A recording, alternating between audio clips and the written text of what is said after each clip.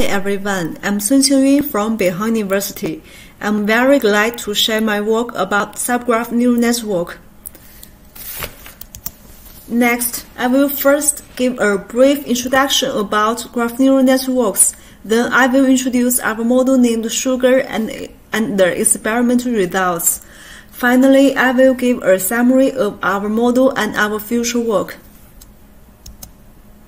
Graphs have been widely used to model the complex relationships between objects in many areas. By learning a graph embedding, it's possible to capture the sequential, topological, geometric, and other relational characteristics of structured data. With the recent advances in deep learning, graph neural networks have achieved significant success in mining graph data. Generally, graph neural networks follow a message passing scheme recursively to embed graphs into a continuous and low-dimensional space. Graphs have many substructures ranging from node, walk, cycle, motif to subgraphs. The local substructures in a graph always contain vital characteristics and prominent patterns. The capacity of captured substructures limits the expressive power of graph neural networks. So it's definite that graph neural networks need higher order structures to enable larger receptive fields. How to effectively exploit high-order structures for graph embedding? There are three main types of methods.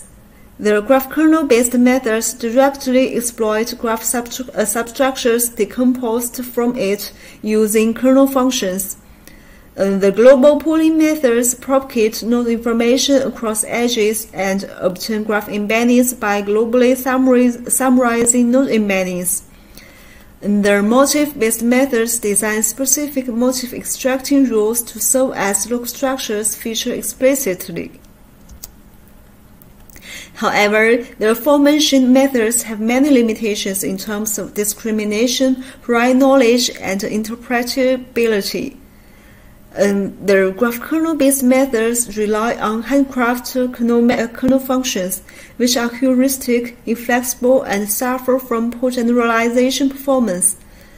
The global pooling methods generate overarching graph embeddings, which are inherently flat, indistinguishable, and lack of sufficient interpretability. The model-based methods need specific motif extracting rules, which require substantial prior knowledge, which is tedious and ad hoc. In our framework, we address these problems by representing graphs as adaptively selected striking subgraphs. The model includes four main steps. First, subgraph sampling and encoding. For each graph, a fixed number of subgraphs is sampled and encoded by an intra-subgraph attention mechanism. Second, subgraph selection. Striking subgraphs are selected by a reinforcement learning module and poured into a sketched graph. Third, subgraph sketching. Every supernode in the sketched graph is fed into an inter-subgraph attention layer. Subgraph representations are further enhanced by maximizing mutual information between local subgraph and global graph embeddings. Last, the graph classification result is voted by classifying subgraphs. To obtain more representative information without prior knowledge, we design a reinforcement pooling mechanism to select more striking subgraphs adaptively by a reinforcement learning algorithm. We model the updating process of pooling ratio K as a finite horizon Markov decision process. The state is represented by the indices of selected subgraphs.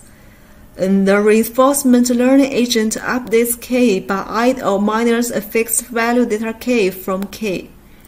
After updating K, we use top K sampling to select a new set of subgraphs in the next epoch. Due to the black box nature of graph neural networks, it's hard to sense its state and cumulative reward.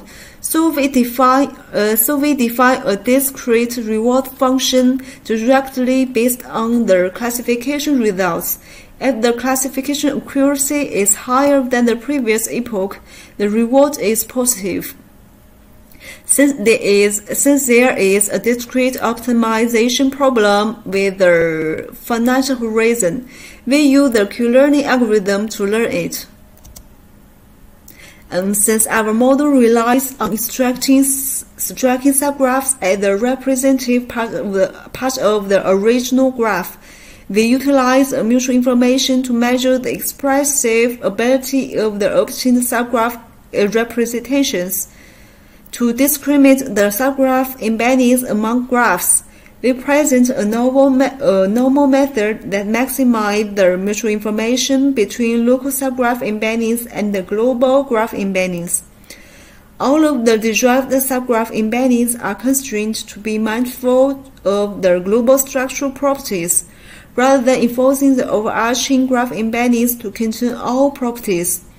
We use the Jianxin mutual information estimator on the local and global pairs to maximize the estimate mutual information over the given subgraph and graph embeddings. Then we describe the experiments conducted to demonstrate the effects of our model for graph classification. We use 6 widely used datasets, and we consider a number of baselines, including graph kernel-based methods, graph neural network-based methods, and graph pooling methods to demonstrate the effectiveness and robustness of our model. We evaluate our model sugar for graph classification on the aforementioned 6 datasets. As shown in the table, our model consistently outperforms kernel-based methods, graph neural networks-based methods, and graph pooling-based methods.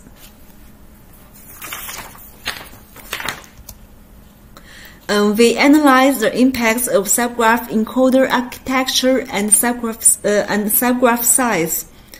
For the subgraph encoder, we evaluate GCN, JT, JIN, and graph search, and we can see that our model is robust to the exact encoder architecture. For subgraph size, we vary the size of subgraph from 3 to 7, and we can see that our model can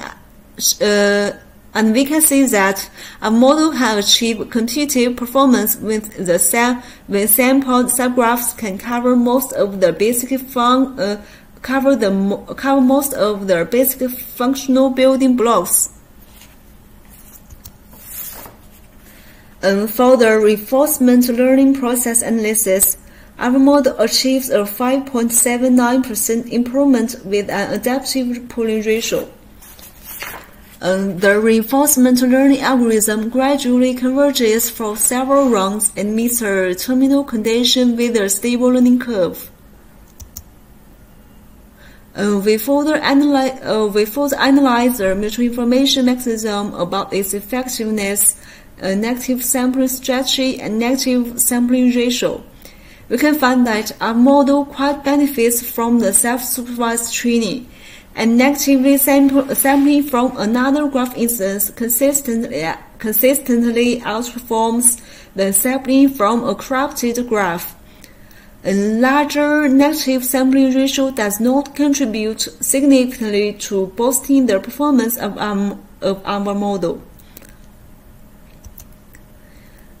We study the power of our model to discover subgraphs with prominent patterns.